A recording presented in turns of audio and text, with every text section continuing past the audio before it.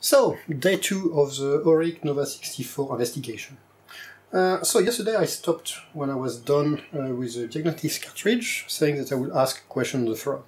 And yes, I got some suggestions, and I had confirmation that these two RAM chip, the TMS 4464, are indeed 4-bit chip, which means the entire memory range from 0 to 64K is covered by each of the chip, but one is doing the 4 lower bit, and the other one is doing the 4 higher bits. And the multiplexers on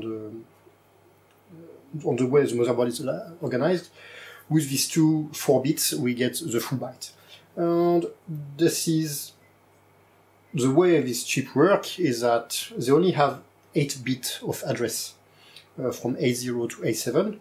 But you need 16-bit to fully address the 64K of RAM. So the way it works is that these chips need to be addressed in 2 times. First by using the RAS signal, or raw address strobe, where you basically select a page on the chip, you latch the value inside the chip with the RAS signal, and then you pass the rest of the bits, which is basically the columns, to select which of the cell you want on the second cycle, the CAS. What that means is that both this chip and the one from the Oric one, so that one is the 16K Oric one, have exactly the same layout. It's the same multiplexer. They are also a Texas Instrument, but these ones are TMS 4416, and instead of having 32K of RAM inside, they have only 8K on the two of them, Juice 16. And the beauty of the thing is because of the RAS-CAS system, you did not need to have 16 pins for accessing, so the same addressing mode work for these chips which have a quarter of the memory capacity. And just to push the point that these are Oric 1 motherboards. Here you can see Oric 1 16K, and that matches the white smudge we have here. So the Oric Atmos, they have plenty of RAM chip here, but probably was more expensive to build. So by reusing the system and not changing anything on the motherboard, you can actually expand this 16K machine to 64K, which is, I believe, what they did say. And what that means is that each of these chips actually impact the entire memory, and the machine boots fine. So most probably the RAM is fine, because if any of the bits was not working, we would not have a functioning machine that does beep zap on 0 page. Which tends to mean that it's only the display which is broken. And we can check that by trying to run some software. Yeah, so we are on the same setting, and I will select pushing the envelope, which is a slideshow demo, and it has music. And this using pretty much all of the memory, overlay memory, buffers inside. So let's see. Reset Oric. Yes.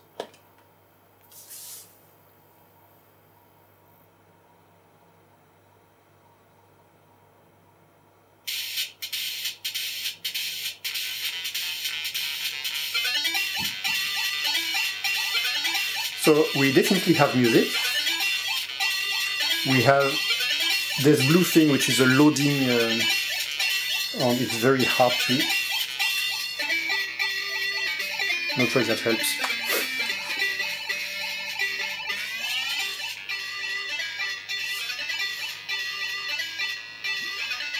And now that's the second part of the demo, which will load plenty of pictures.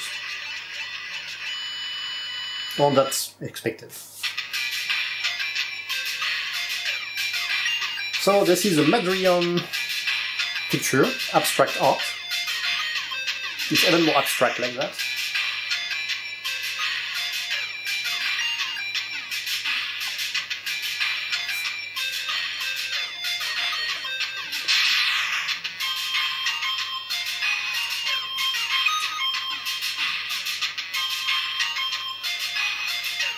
Something we can notice here is that all these are made of small blocks of pixels.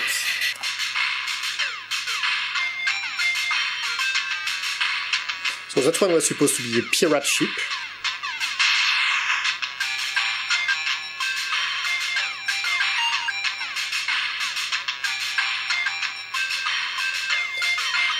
This is a picture from le diamant de l'île Maudite, the Diamond Island. So, obviously the code is working, it's loading data, but we only have large bits of graphics, we don't get the actual pixel fine details. So I ended up with a theory that it was the actual graphic chip, the ULA, being damaged. And as it happens, I do have a bunch of these. ULA HCS 1017. So, I do have some extractor, but I found out that a flat screwdriver actually works best on these. Just need to make sure to not bend too much.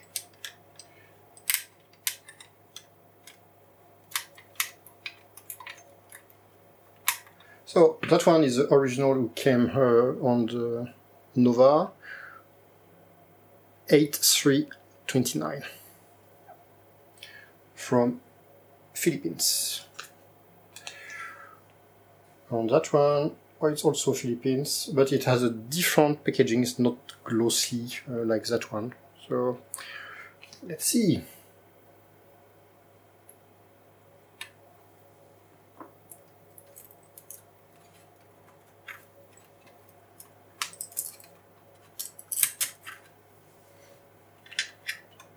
And let's plug. And we have a video with no operating system on disk. So let's load the same demo.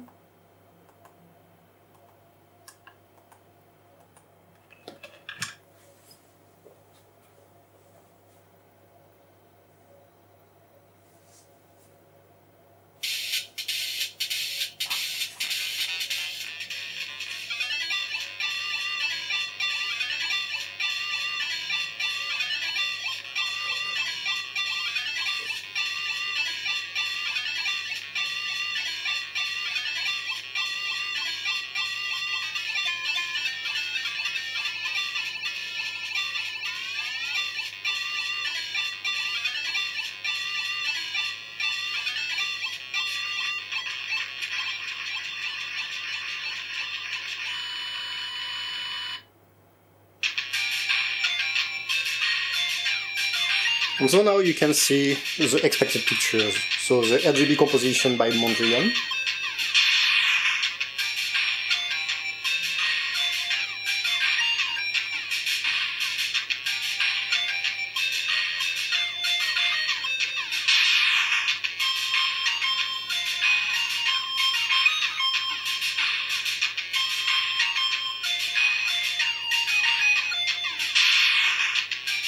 The famous pictures that we are discouraged to use now, but I mean, the demo has been released, so can't do much about that.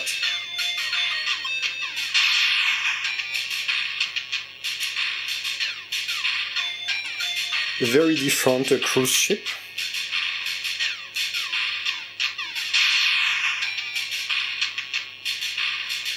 The pirate ship we had earlier.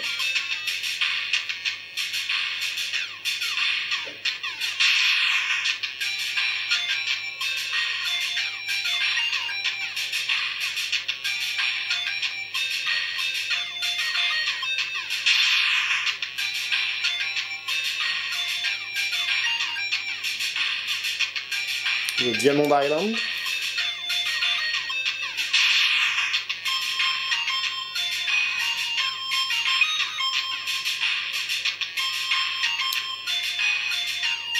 Picture by Twilight.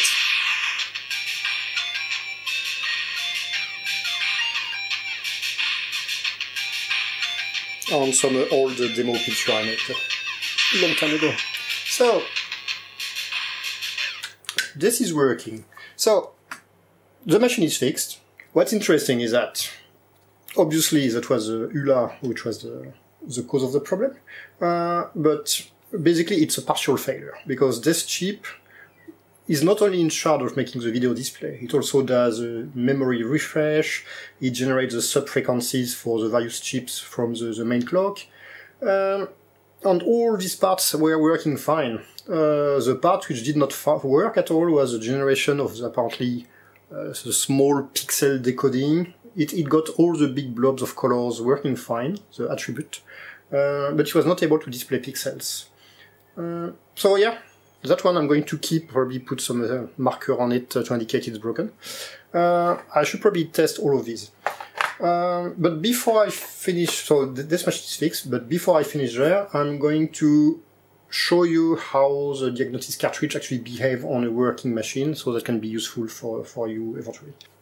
I will need that, so I can put it right now, it's not a problem. These two we should only put when requested, just so we can see. I'm going to put it like that, knowing that I need to keep access to the reset button, which is located here.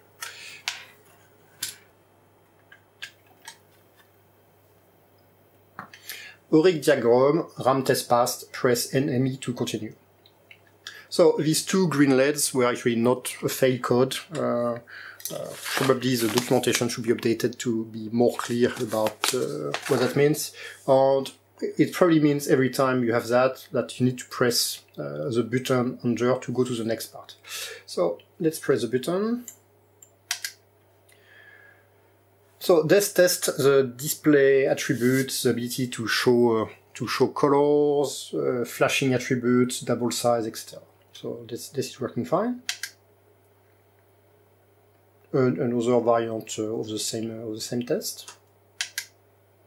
Fit printer on cassette loopback. So I have the cassette loopback already, so I'm going to add the printer one.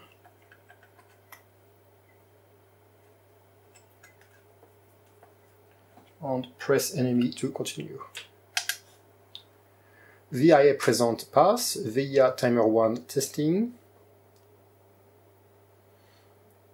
timer 2 testing, port A pass, cassette output relay on the speaker testing, press NME to continue, cassette input testing, strobe acknowledge testing, that's a printer part.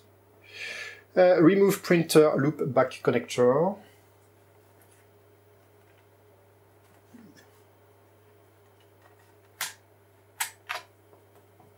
Press NME. PSG channel ABC confirm, noise confirm. Confirm switch on nose low mid high, yes. PSG sweep, testing. That one you probably should not do if there is a dog around, because it gets quite high in frequency toward the end. It's doing bloop. Confirm turn sweep, press NME to continue. Fit the keyboard loop back connector. So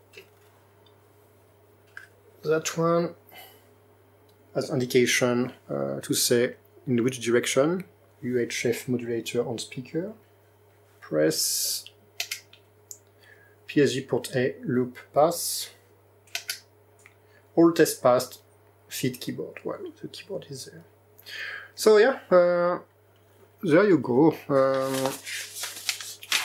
So there are plenty of tests and documentation. So this is the full card. With all the additional tests for loopback and things, on the LED. But you can also make your own EPROM and replace the Oric ROM by the EPROM, and it will do most of the tests, like if it was on the cartridge. The main difference being that you don't have the small LED light, something like that. I've heard that there were a version with some pitch synthesis and some pin dwiggling on the bus that you can interpret with the tester if you don't have that. But yeah, so this machine is working. I just need to reassemble it, but that's all for this repair. So here was the culprit.